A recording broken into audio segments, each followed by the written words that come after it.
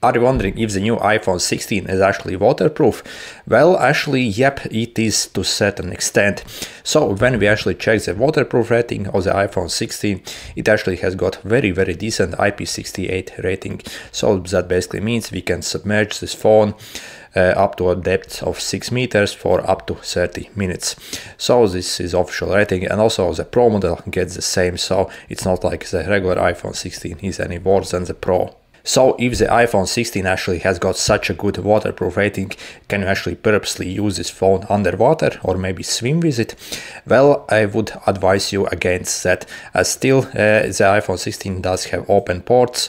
So it does have speaker, microphone ports that's completely open, and also your charger port. And if you are in Europe basically, or rest of the world except USA, you also get a SIM card slot, and these are pretty much a lot of entry points where water can actually get inside.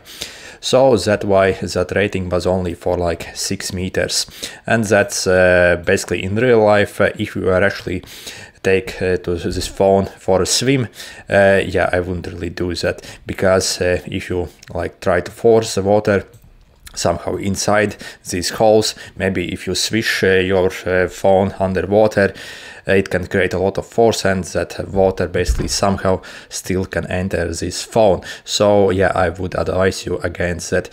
However, when it comes to all phones, I think the iPhones are probably one of the best phones when it comes to waterproof ability, and I know people actually use them to take underwater shots. So again, maybe quickly dipping it underwater to take maybe a quick video underwater, I do not think something will happen with this phone. Again, as long as it's not very deep, because the higher you go basically in depth in the water, the more pressure it basically exerts on the phone, and basically water can get easier inside the phone the deeper you are in the water.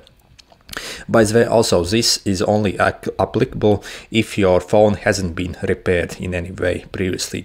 But if you, for example, have actually maybe changed the battery on this phone, or maybe your screen is cracked a bit at the moment, or maybe you have repaired something else, basically if it has been disassembled before, these phones pretty much lose this waterproof rating, and they're not like waterproof at all. Even if you go to the official Apple store and repair there, again, the rating and the capability when it comes to this just won't be nearly as good, if at all, basically.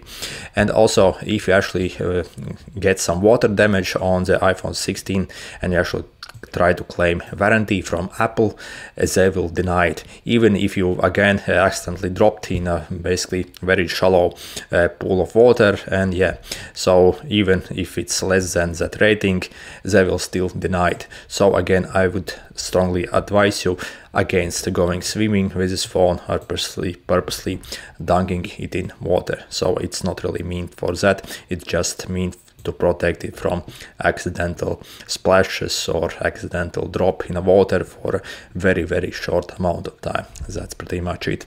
Anyway, good luck.